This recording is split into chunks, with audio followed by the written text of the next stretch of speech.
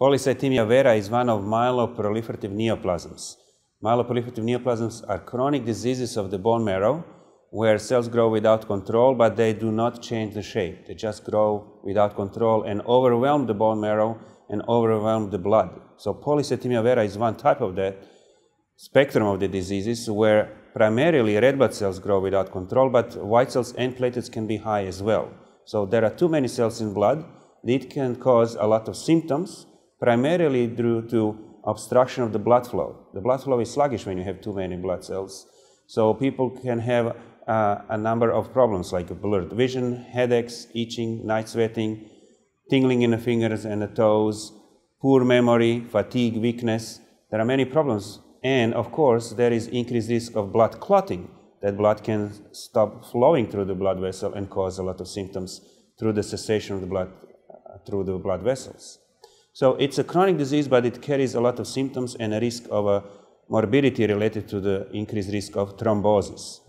We learn over time that polycythemia vera is driven by hyperactivity of JAK-STAT pathway. This is a pathway inside the cells in the bone marrow that in normal person is involved in the blood making, but in this disease, as is also in essential thrombocythemia and myelofibrosis, two other types of myeloproliferative neoplasms. That's a spectrum of these diseases. All are connected by underlying biological problem of hyperactivity of JAK-STAT pathway. This is usually active when we need to make blood, but in these conditions, it's active because of different mutations that lead to its hyperactivity, and the cells grow without control.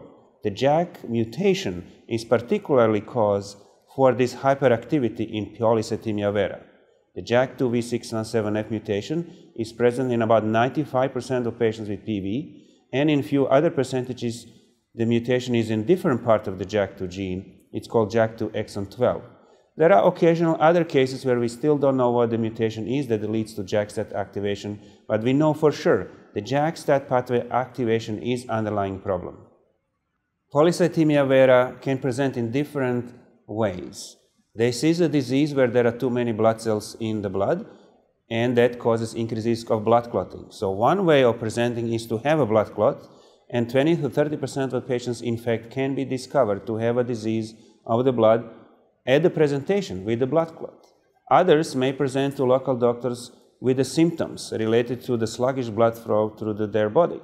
That would be itching after taking a hot shower, fogginess, blurred vision, headaches, tingling in the fingers and toes, fatigue, weakness. Some even have enlarged spleens, so abdominal fullness, redness of the skin. These are a number of symptoms that can accompany polycythemia vera.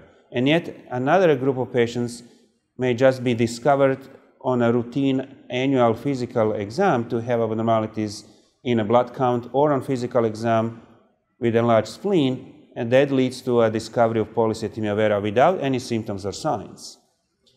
Now, regardless of a presentation, our goal is to decrease the risk of thrombosis. People live long life, usually close to normal, but the risk of thrombosis is the problem. We do this by performing phlebotomy, which is a bloodletting, and give people aspirin.